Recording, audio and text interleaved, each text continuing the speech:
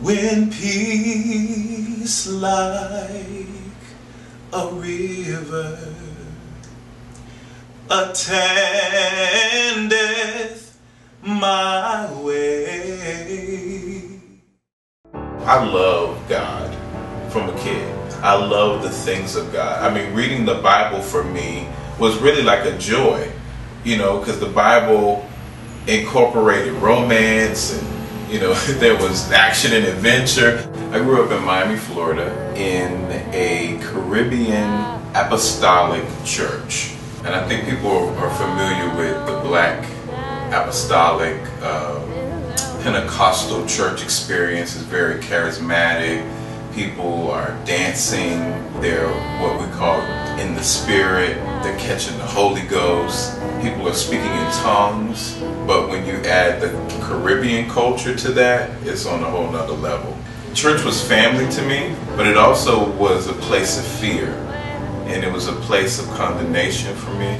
It's the place where I learned to love God and understand the goodness of God and the beauty of humanity, but also the place that probably ironically did the most damage to me in my life, and a place where I felt less my whole self, because I knew very, very young that I was a lover of men. Even at that age, I couldn't articulate how something as innocent as, you know, for me, because I'm a kid, I have no sexual desire at this time. You know, this was just a pure, innocent desire to be loved and to love in an intimate way with another man. I couldn't understand why I would be punished for that. We had a really young and charismatic bishop.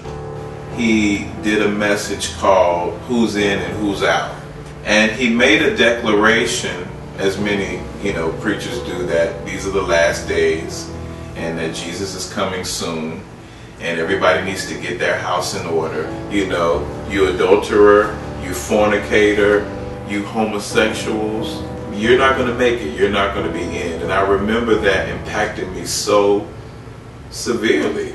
Like, this God that I love doesn't accept me for who I am. It was really intense for me.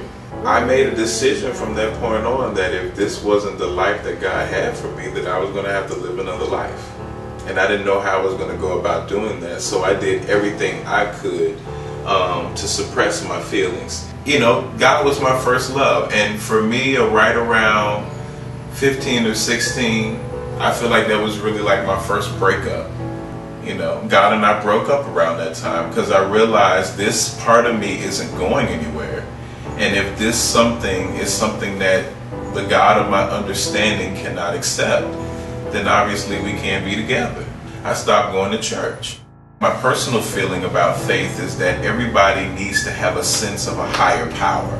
That there's something, there's a force, there's an energy living with you, abiding with you, communicating with you. And when you have the absence of that in your life and you really feel like you are out here on your own, you know, I think it creates a waywardness. And that manifested itself in me just kind of letting all of my morals go. Treating my body sacredly became something that wasn't important to me anymore. Treating other people sacredly, understanding that I'm dealing with somebody who, you know, is a creation of God and not just somebody that I can objectify. That wasn't important to me anymore. You know, my morality left when the breakup happened. I was lost.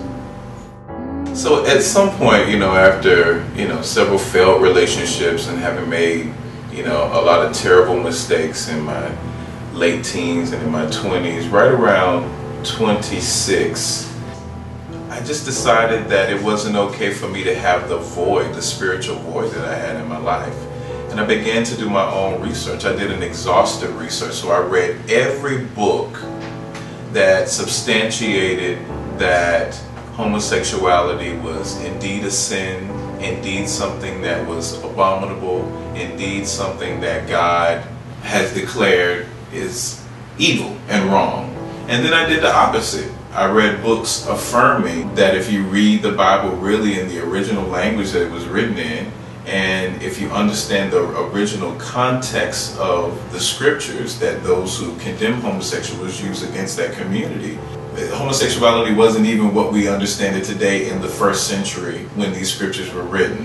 And then I read about homosexuality from the African experience, and I learned about the Adodi, who were an African people who were considered the shamans and the soothsayers in African communities, and they were oftentimes gay and transgender people, and they were considered two-spirited because they had the essence of men and women. And these are people who would perform weddings and who the community would go to when there was sickness in the community. It was the voice of somebody else interpreting God's voice that put me in bondage. It was the voice of God that freed me. You know, there's a phrase that says God is still speaking. And what God spoke to me was, I created you, and I created you just as you are. And you are a living epistle.